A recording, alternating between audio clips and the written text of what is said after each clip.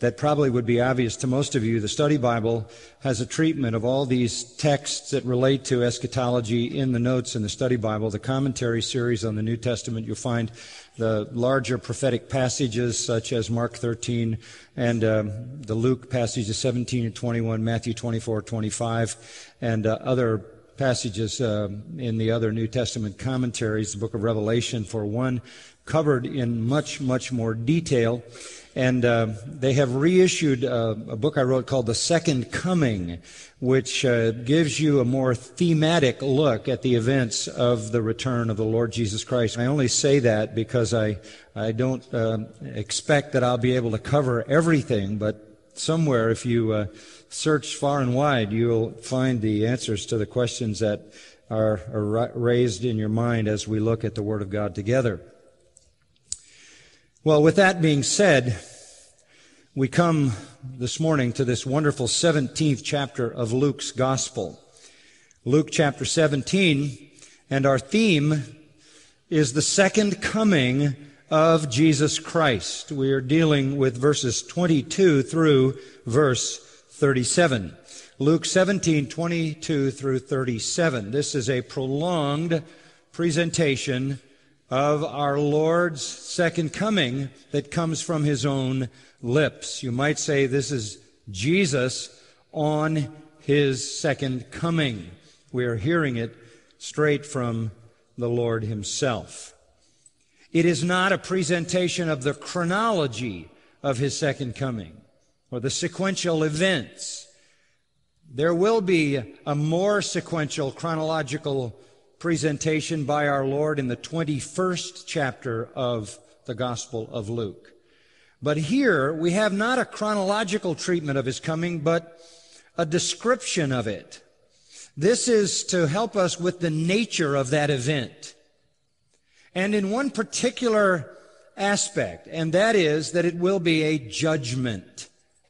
While we as believers look forward to the second coming of Jesus Christ because it will bring Him glory, and because He will establish His kingdom on earth, and He will bind Satan, and righteousness and truth and peace will prevail over the earth as He reigns literally and physically in Jerusalem over the world.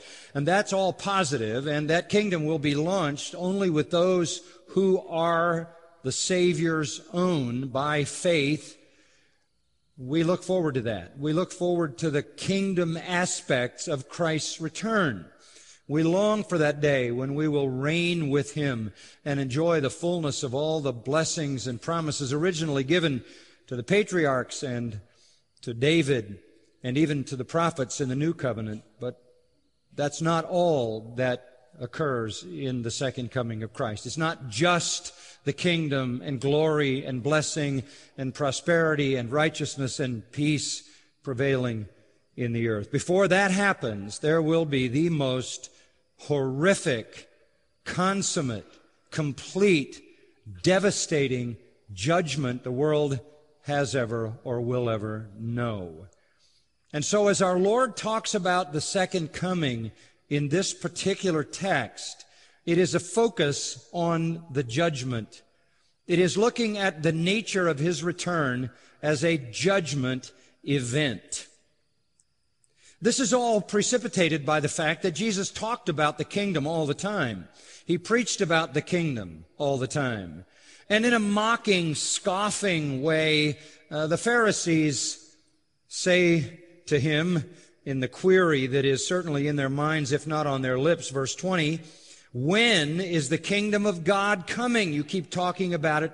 I think it's a sarcastic, scornful, mocking approach because they'd already rejected Him as their king and their Messiah.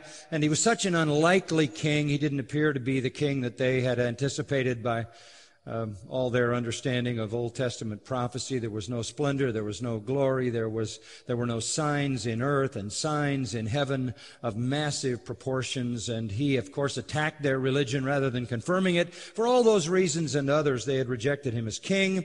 And now I think in a mocking way, they ask, when is that kingdom that you keep talking about going to come? And He answers them It's not coming with signs to be observed. The first phase of this kingdom is not external, it's not universal, it's not physical. Rather, verse 21, he says the kingdom of God is within you. The first phase of his kingdom is spiritual, personal, internal. And if you're not a part of that kingdom, you will never be a part of that external, worldwide, physical kingdom. We talked about the internal, personal kingdom, verses 20 and 21, and now we're talking about the external, visible, manifest, earthly reign of the Lord Jesus Christ. He launches, in a sense, that first kingdom in his first coming. He launches that second aspect in his second coming. It is crucial, then, to any understanding of the life and ministry of Jesus to major on the second coming. In fact, one could argue that it is the most important of all doctrines because it is the consummation of all doctrines. Every other doctrine, every other element in redemptive history ends up with the glorification of Christ in his kingdom, which is earthly, and then in its final phase, eternal. You cannot minimize the second coming of the Lord Jesus Christ. As we said last time, it is a cardinal doctrine of the Christian faith. It cannot be minimized. And because it is important, it is laid out for us clearly. It is not obscure in Scripture. It's not hard to find. It is all over the place, both in the Old Testament and the New Testament, and with amazing specificity. Our contemporary evangelical world has become comfortable with the fact that there are all kinds of views of the second coming of Jesus Christ as if it is an absolute impossibility to understand the reality of it. In fact, books are written which share the multiple views and the multiple perspectives of almost every aspect of the return of the Lord Jesus Christ, as if God had not spoken clearly on the matter. So it's important for us to get a good, biblical, sound, solid look at this massively significant event, the second coming of the Lord Jesus Christ. And to start with something that is very clear and very straightforward and unmistakable, let me read a verse from Acts 1, and it's verse 11. Just listen to this.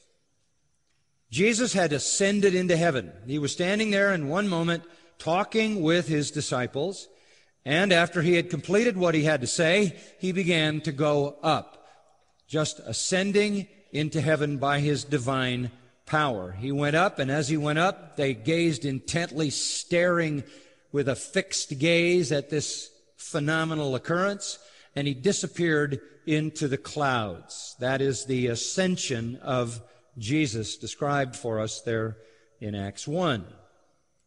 While they were in that startled, stunned condition of gazing at Jesus leaving, two angels appeared. And this is what the angels said. This Jesus, who has been taken up from you into heaven, will come in just the same way as you have watched him go into heaven. That is unmistakable, unambiguous, crystal clear. He went up physically, bodily, literally, visibly, and disappeared behind the clouds. That is precisely the way he will come back. Through the clouds, visibly, physically, bodily, literally, coming down and placing his feet on the Mount of Olives. This is not mystical, and there's no secret meaning to this. It is a promise of the literal, physical, bodily, visible return of Jesus Christ to